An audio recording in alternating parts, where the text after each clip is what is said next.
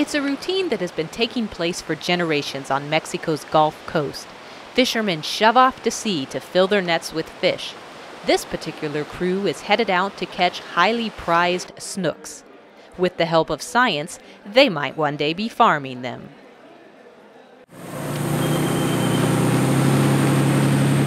Researchers at the autonomous Juarez University of Tabasco in Villahermosa have been trying to breed and raise snooks in captivity in an effort to boost their population. The problem with the population of snooks is that it's over-harvested. The demand is huge, the price is very high, so everybody is going after them. So we want to produce larvae in captivity, and we hope to start producing juveniles, either for restocking places or culturing the species in captivity. The research is taking place at an open-air facility on the beach in Jalapita in the state of Tabasco. With the help of hormonal implants, the researchers have gotten snooks to spawn. Getting their tiny offspring to eat, however, has been harder. The food is very important. The larvae are so small that the size of the food is being currently a problem. We need to find the live food that is the right size for the mouth of the fish. And that's where we are working right now. And also, it's such a nervous fish that is very difficult to handle them in captivity. Sometimes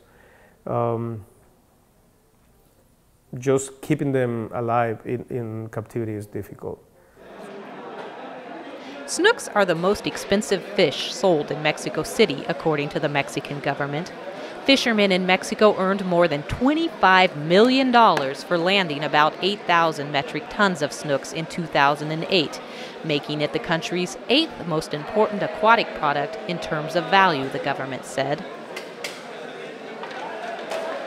For one fisherman to catch one snook, they make their day, because it's so expensive that if you have 4 kilos, 5 kilos of snook, you can say, okay, I have some money in my pocket. Contreras says that with snooks being so lucrative, people are eager to see results from the research, which is partially funded by the U.S. Agency for International Development through its Aquafish Collaborative Research Support Program. We have a lot of people that are just waiting whenever we finally get the first snook juveniles, because they said, we're going to use them all. We're going to buy them all. Just make sure you get it. Ramon Dominguez Sanchez is one of them. He's the president of a fishing cooperative in Jalapita that would like to buy young snooks from the university, rear them, and sell them. He supports the research. Yo pienso tal vez que debe de ser algo bueno, porque se reproduciría el robarlo en cautiverio. Entonces se engordaría en granjas y todas esas cosas. Pues ya no para capturar fuera, sino para engordar. También debe ser beneficioso porque se poblaría otra vez la zona pesquera. Por si se suelta al mar, o a las lagunas, o a los ríos. Pienso también que eso es bueno.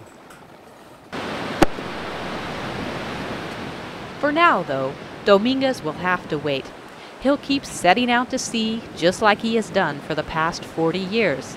But one day, he might not need that boat.